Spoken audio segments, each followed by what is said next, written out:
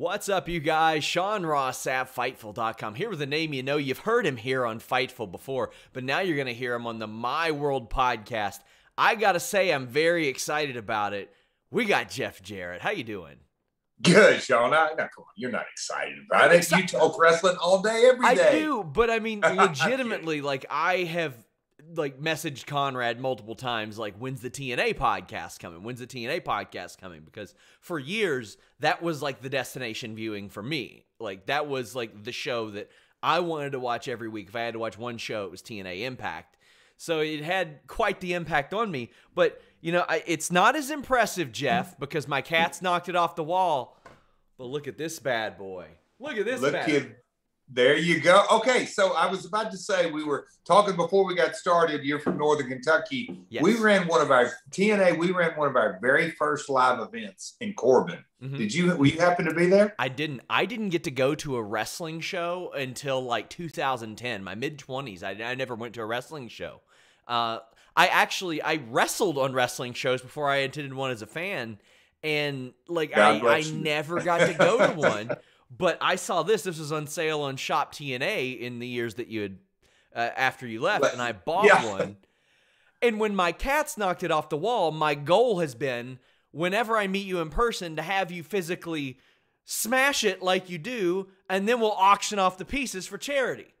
There we go. And you know what? With Conrad's already hit me up. We're already talking a brand new guitar, because we've had the different iterations through the years. And now we're going to do a My World guitar. They're already in the development. We'll say that process is already underway. So we're excited. And I'm all kidding aside. You know, we're all connected in this universe. This one of these universes we call Twitterverse.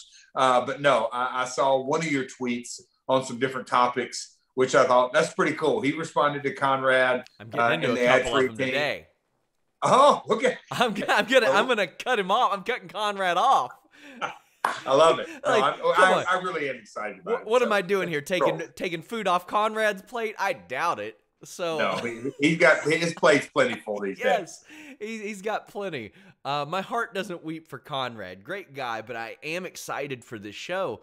And his shows generally go in different topics. So I thought maybe we hit a couple of those topics short form to kind of preview what people might see.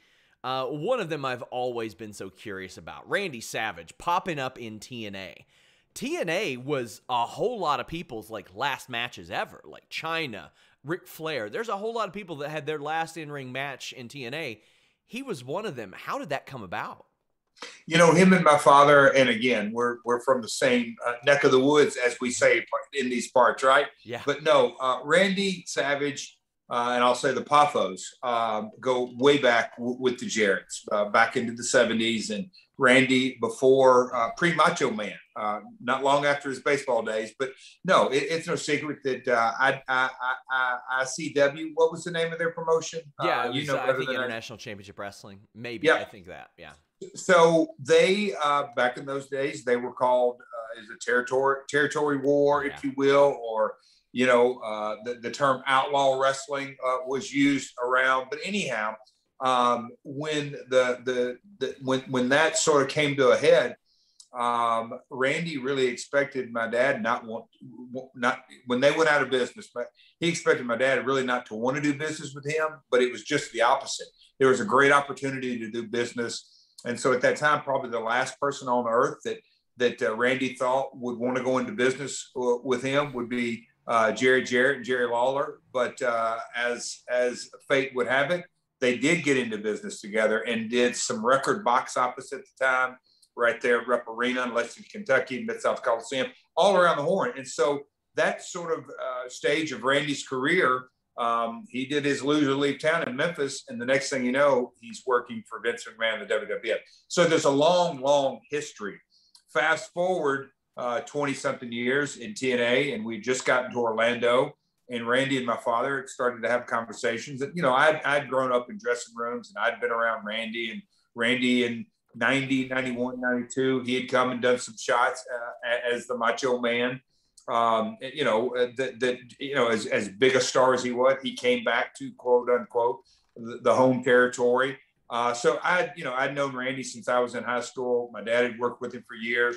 And then at that stage at his career, you think about the Macho Man, and I don't even know if you really call it a last match with all the great matches he had. Yes. But it was maybe one of his last wrestling appearances. But at that time, and this is one of those footnotes that, candidly, when me and Conrad get into the real in-depth story, Randy had the movie going on, the Spider-Man movie, his acting career. He also had, a lot of people don't know, his rap career. Yes.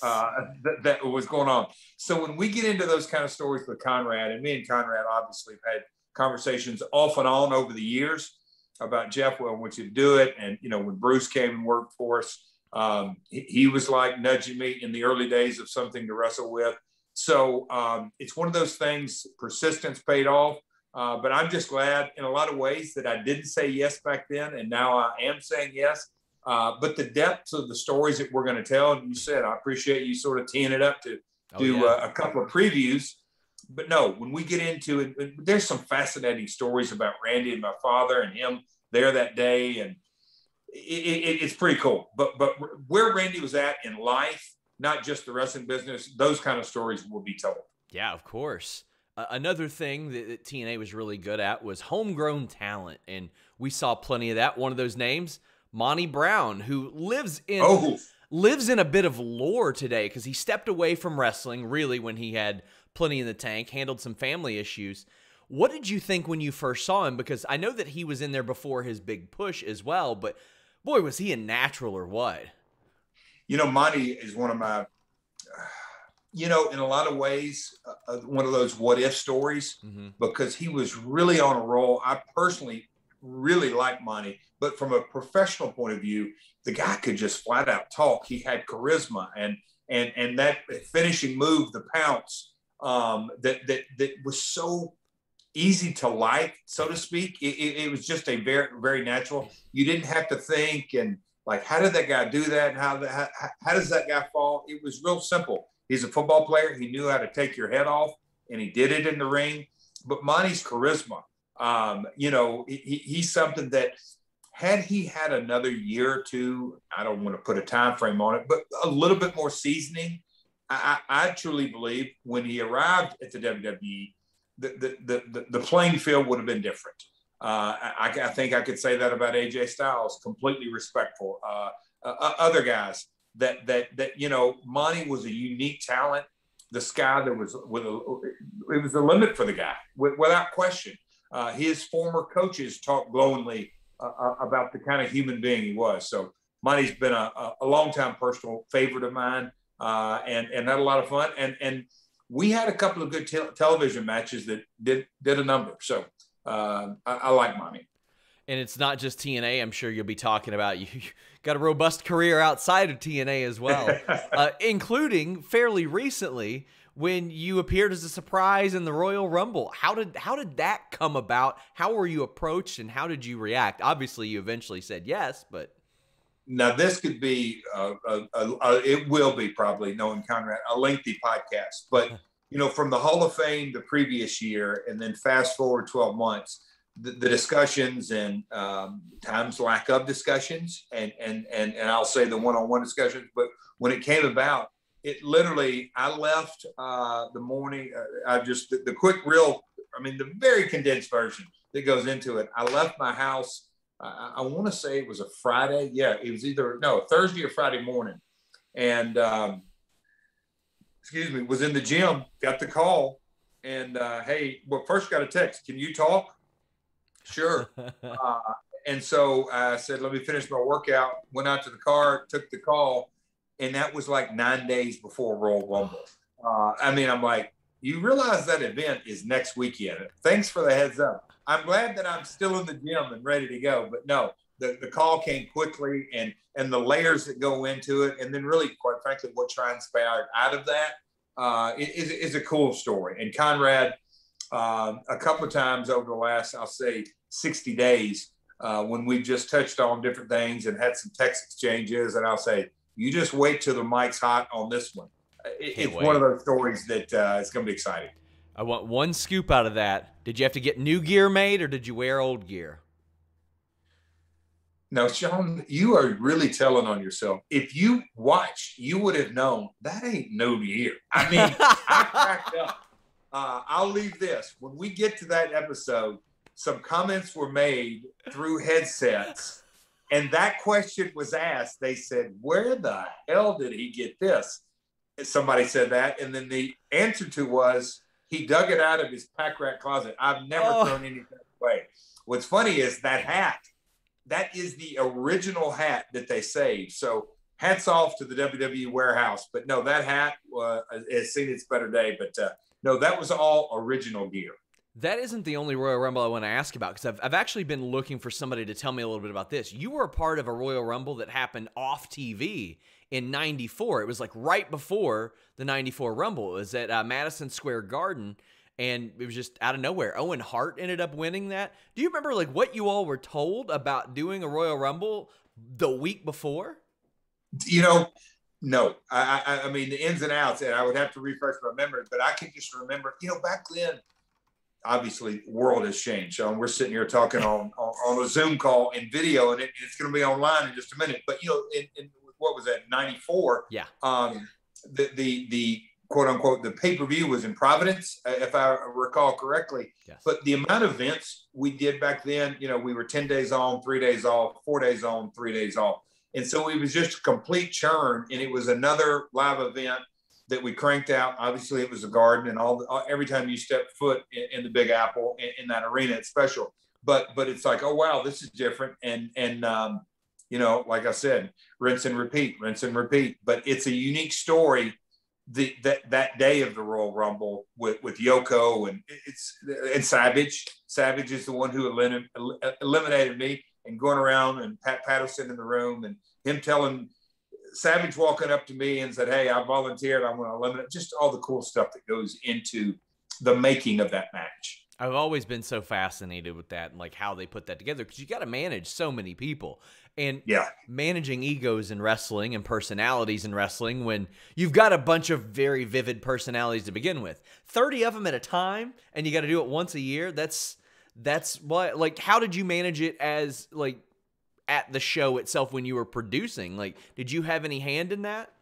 Well, I mean, you know, that one, obviously not. I was just a talent. But as we get into the TNA years, and we called it Gauntlet for the Gold, and the ins and outs and the ebbs and flows, and, you know, Chris Park, the Monster Abyss, he had a real good mind. There's certain guys that have the ability to step back and look at all 30 or 20 competitors or 40 competitors or whatever they, and that's really what you have to do. You have to take a step back and look at the big picture, and make sure that, like, whether it's a one-on-one match or a triple threat or a tag or a six-man tag, you got to have the ebbs and flows, the roller coaster, as you will, if you will, the ups and downs that really tell the viewer, the consumer, the right story. And it's a real fascinating thing that when people hear it for the first time, they're like, I never really thought of it that way. Yeah. And, you know, and Conrad, we've had those kind of conversations